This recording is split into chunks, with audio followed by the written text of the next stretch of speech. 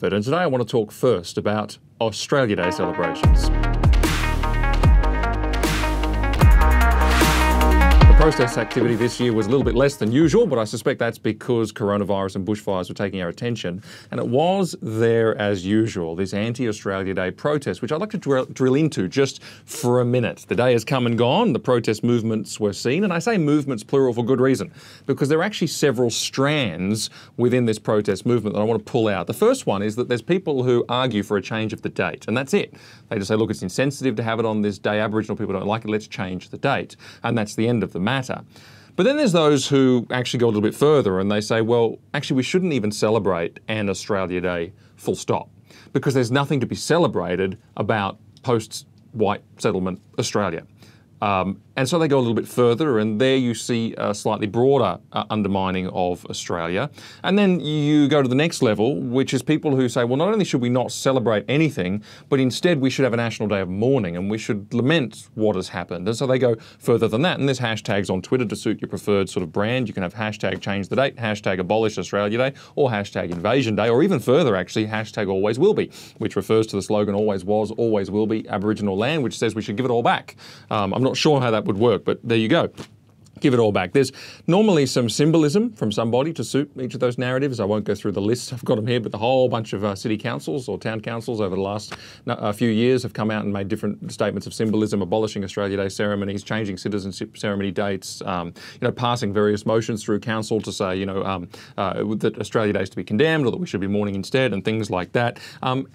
There's all of that stuff that goes on, and it goes on, seems to grow in strength every year, although slightly blunted by other matters this year. But then there's other things that flow out as well. You look, for example, last year, 2019, there was a protest against the Australian national anthem. And I think it was a schoolgirl, Harper Nielsen, who refused to stand for the national anthem at her school. And as a result of that, there was headlines all around the country. And other things are flowing out of that. You often get sports stars, singers and things like this protesting the national anthem. And so you see there's something beyond the day and more into other national symbols. But then if you go and look at a lot of these protest movements and you read the placards at the protests, or if you search the Twitter hashtags that I just mentioned before and you read the tweets, you see broader themes coming through. You see themes in there which object actually not to, say, Australia Day, but object to what they call colonialism. Now, colonialism to me is sort of a very racist view of the world. But for these people, it's largely, well, it's just the Western edifice full stop. The West, Australia is, in its present iteration, colonial and therefore needs to be brought down, needs to be radically either overthrown or changed and re-engineered and remodeled. So there's a broader society-wide objective in many of these things. And you look at the placards at these protests and you see calls for financial compensation, entering into treaties, more reconciliation work, a lot of things said about past wrongs and reminding everybody of what's happened, the bad things in the past. And here's the thing. For me, the issue's not the date. You can be agnostic about dates. I'm not particularly worried about when holidays are celebrated. If it was just a question of moving it for convenience or moving it out of deference to another group or whatever, and you still celebrate the day just the same, that's fine. And people say, well, the 26th of January does have a special significance. It's true, but you can find other dates as well. What about the Date of Federation in 1901? Things like that. You can find ways and means around that. If I thought that changing the date was the end of the issue, I guess I wouldn't be particularly worried. But I just don't think that's the end of the issue. I'm very sceptical that changing the date would end the matter. In politics, there's this thing where there's a bit of an art of incrementalism. You see it all the time. People want an objective, but they can't necessarily get the whole thing. And so they'll go for 5% or 2% or even 1%, and they'll get that, and then they'll move the goalpost and start agitating for the next 5%. And you see it in a lot of political movements. And there's a lot of people behind the Australia Day thing that have further goals. And, Australia Day is not the issue for them. It's actually a far more far-reaching thing with which I have a problem. And I think many Australians have a problem with the demands. And, I think changing Australia Day would be progress. A national invasion day would be more progress. A treaty with substantial redistribution of land and wealth would be more progress. A special parliament would be more progress. And so on and so on and so on, as the great spectre of colonialism, i.e., the way the West is, changes. And that's my concern. It doesn't end. You know, you've got on the one hand grievances of the past, and I'm not pretending that they are not there. They are there. There's no doubt about it. I'm not pretending that they're not deeply felt. They are deeply felt. I know that. And not for 1 second actually discrediting those deep feelings or discrediting shameful realities. But the thing is that they are trawled up and dwelt upon and promoted and pushed. And the question I would have is, well, until when? When is enough? And I don't know that there's an answer to that question. On the other hand, you've got Australia and her heritage that is presented only through the lens of wrongs and therefore is denigrated as a whole when that's overblown. But nonetheless, the presentation is that there's nothing good in it and we have to reject it. And I say, well, for how long? At what point do you say, well, that's enough? When does it end? And, you know, when do apologies count?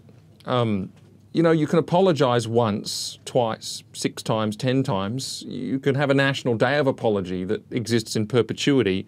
And I say, well, when's the problem resolved? There's no resolution. There's no light at the end of the tunnel. There's no answer. And the reason there's no answer is because none of these things can take us back to the 18th century. None of these things can erase history that is written in the history books for all time hitherto. You know, there's no answers in terms of actually changing the past because the past can't be changed. See, the thing is, we're all here today. Nobody for the best will in the world, for the greatest desire and longing in the world can change the bad bits of the past because they happened. You know, we can say sorry, and I guess I felt at one stage, well, why would I say sorry for something that I didn't do? It was in the history. But then I go, well, you know, maybe if it's going to be helpful and we've got to, you know, do this and maybe do it as a reminder to ourselves of how we should live from here on. Well, all right, let's do that because it might solve the problem and, you know, maybe there's some good in it. But the question is, well, does sorry change the past? Well, it hasn't. And when is it enough? See, what do you do with wrongs that cannot be undone? What do you do with a past that's etched forever into history? And there is only one answer to that question. One answer, as far as I can tell, and I've thought long and hard. And it's the answer that God gives because God had to answer the same question himself. God had to deal with a history of cosmic wrongs and rebellion against him. God had to deal with generations upon generations who lived without him, who were ungrateful to him, who sinned against him and sinned against him and sinned against him. And that history cannot be undone. And not only can it not be undone, but it cannot be ignored because justice is real. And if justice is to be done, you cannot ignore wrong. So how does he deal with it? And the answer is Jesus Christ. I've long thought about this and I wanted to give at one stage, a secular answer, an answer that the viewers who are not Christians can go, yeah, that's right. But you know what? There is no secular answer to this conundrum. This is an answer that has been brought into the Judeo-Christian cultural heritage that, you know, the West has largely embraced in recent centuries. The idea that forgiveness is a thing.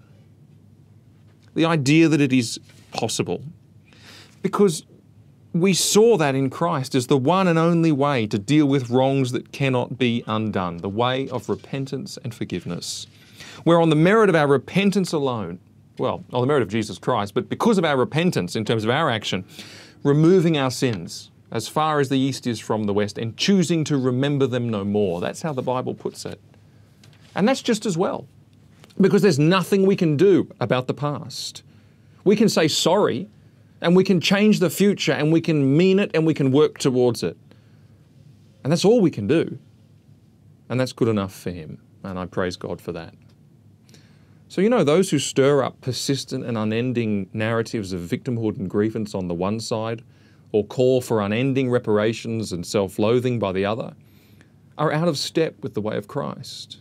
His answer is different, and I know this is hard, but his answer is a clean slate because there is no other way to have hope.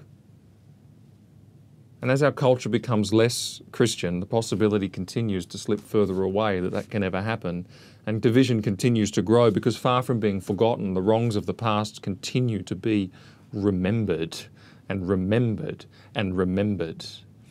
And I'm aware of how outrageous it sounds in the modern context, that this would be what we do. But that sense, I guess, has made me realize afresh how amazing forgiveness is. And forgiveness is something that Christ brought into the world, and especially the fact that I've been forgiven. And then we're told, look, you've been forgiven as your Heavenly Father has forgiven you, so forgive others. And we're supposed to model that into the world. And I'm aware that it's so hard, but Jesus was the ultimate pioneer of reconciliation, and it was hard for him.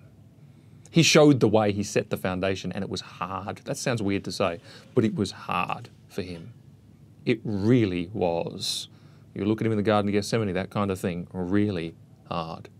And it's hard for us.